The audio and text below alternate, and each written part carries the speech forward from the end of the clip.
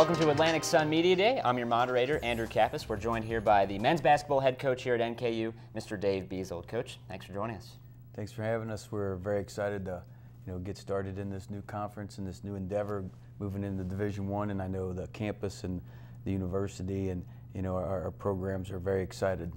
Now, your first career game as a head coach at any level, or at the NKU level, excuse me, was at Rupp Arena against Kentucky in an exhibition game. Obviously, a great atmosphere. Now that's going to become quite the norm. Obviously, not Rupp Arena, but you guys move up a level to Division I. What kind of changes is that going to bring for you? Well, again, what it'll do, it allows us to go to different cities and play unique situations and give our guys just tremendous experiences like going to the University of Kentucky. And instead of them being exhibitions, be actual games on their schedules that both teams prepare for and things like that. So it's going to be a tremendous step up in play. Also, it gives us ourselves more, instead of a regional feel, to more of a national feel for the program, and trying to expose ourselves nationally that way with our program. So we're very excited about what the Division I jump and transition is going to do for us. Now, speaking of the schedule, a very neat-looking schedule you guys have. You go out to San Diego to begin the season, so racking up the frequent flyer miles there early on in the year. Yeah, we are. It was one of those situations where we had to try to find the games that we could play and games that people would let us play. And one of them that was one of the situations we were able to get was a trip to San Diego. We've never been that direction, to play 4 quality programs so early in the season seemed to be a great opportunity for us. And to have our kids play 4 games in 5 days is a tough stretch, but it's something that you want to put your kids in situations like that to help them grow, to help the team grow, and we're very excited about that opportunity. Now, a game that a lot of Norse fans and just fans around the region, basketball fans around the region in general, are really excited about is that December the 1st trip to Ohio State, a really big game on your guys' schedule. Yeah, it is, and it's something that we've talked about for a long time. Hey, if this happens, we make that move to Division I, what we want to do is grow this program up, and the other thing we want to do is every year have a marquee name, a marquee program, a team that historically is one of the top 5, 10 of all time. And to say the Ohio State University is on our schedule just does a tremendous amount. It excites the alumni, it excites the community, and you know what, our players better be excited, because it's a great opportunity and challenge to go up there and have the opportunity to see what the top level programs are and where we want our program to get to eventually. And you guys also have a couple of other big name schools on your non-conference schedule as well. A trip to Texas Tech in Lubbock, Texas, as well as a season-ending trip to San Francisco. So just really all around a nice schedule for Norse fans to look forward to. It really is. My assistant Kevin Chappelle did a heck of a job in a tough situation putting this schedule together, and the opportunities that presented themselves were really worked out well. And to have the opportunity to go to San Francisco at the end of the year, sort of like a bowl game where it's a couple weeks, week and a half after our season concludes, conference season, but to have that sitting there and give our guys another great experience to see one of the top cities in the world, and to go out there and to play a program like San Francisco that was historically such a big component of NCAA at the beginning of it, is going to be a tremendous opportunity for us. Now, you guys moved to the Atlantic Sun. Obviously not eligible for postseason play or the postseason tournament in the Atlantic Sun, but you will play a full conference schedule this season.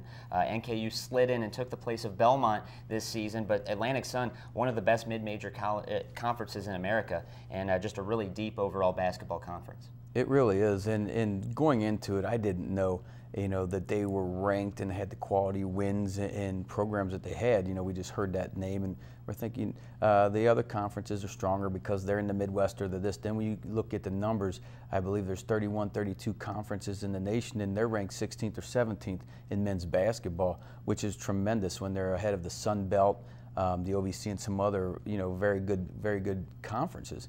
So it's a tremendous conference. It's growing with a lot of young programs that are in their first, second, third year of Division I, full Division I membership. And so I think it's just a heck of a conference to jump onto and to help our progress and to growth also.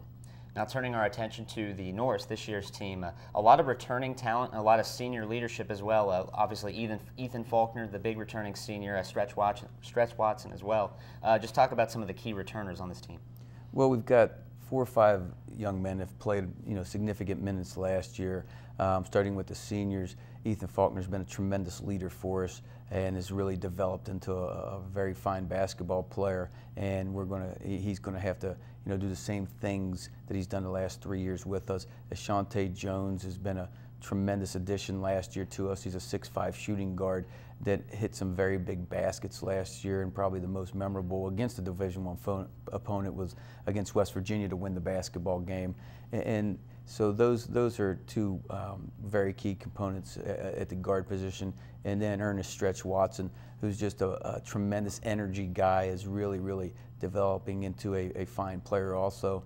And then Chad Jackson, who's the 4th member back from last year's team that played a lot of minutes in big games and big moments, has really done a nice job this year, adding some strength and developing his overall game. And we're going to have to look for Chad again. He's like that utility infielder in baseball, does a little bit of everything. Offensively, to do some things, offensive rebounding, keep the ball, distributing the basketball. He handles the basketball a tremendous amount of time for us in what we do. And then defensively, to really become a guy we can lean on to be a lockdown and take a mindset of a lockdown defender because of the talent that we're going to see at the perimeter position. Maybe we're asking too much at this stage of the game for a little bit of them, throwing them out there, but it's what we've got to do. And then the last gentleman is back with us. Had some playing time, as a freshman last year, some meaningful minutes of time, but we're looking for a lot of growth this year is Jalen Billups. So we think he's going to really be able to do some nice things for us this year. Now you mentioned Jalen Billups, so just a freshman last season. Went through a lot of growing pains, especially early on in the season, but became into his own toward the end of the year, made a lot of progression that we could see just from the sidelines, and I'm sure you could see from the bench. What kind of things are you looking forward to from Jalen?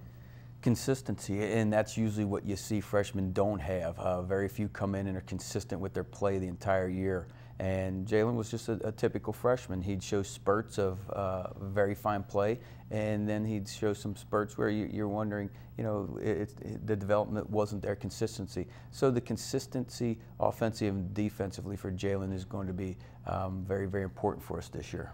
Now you have a few guys on your roster that do have previous Division I experience. Chad Jackson played at James Madison, Bear Jones, also a Division I player. What's it like having those guys that have had that D1 experience at a big level to have for the guys that maybe haven't played Division I basketball yet?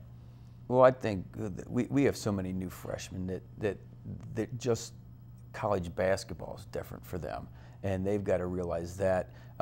If we start discussing throwing all the D1 stuff that those guys' experiences have, I don't know if they'll be ready for that yet. But it's one of those things they know from being there, the talent level that's there, how hard you've got to play and compete all the time, and how much better your focus and everything has to be, especially when you go on the road. It's probably a completely different animal that way. So, what we're going to have to lean on from those two guys that have been there is just some of that. When the practices aren't as good as they need to be, they've got to be able to step up and say, look, and take over and show some of that leadership that's going to be very important to help us through this. Now, you haven't had a whole lot of practice time with this year's team, but you mentioned a lot of freshmen coming in, a lot of talented freshmen coming in. What can we expect as Norse fans from those newcomers? Well, the newcomers, again, they're freshmen, so you don't want to, you're excited about them in a way, but it takes time. It gradually takes time, but what they are, they're very coachable young men that are going to work hard. And whenever you get that combination, you feel good about them. And are they going to have, at times, not look like it, that they're developing? Yes, because they're freshmen. But I do believe that this group, because of their work ethic and the guys that are in front of them, the leadership that's in front of them, it's really going to expedite, their progress, which we're going to need them to do. Because, like I said, we've only got 4 or 5 guys back, and so that depth and some other things are going to have to come from some very young kids that haven't been out there and counted on yet. Coach, thank you so much for your time, and we look forward to seeing you on the sidelines this season. Thank you.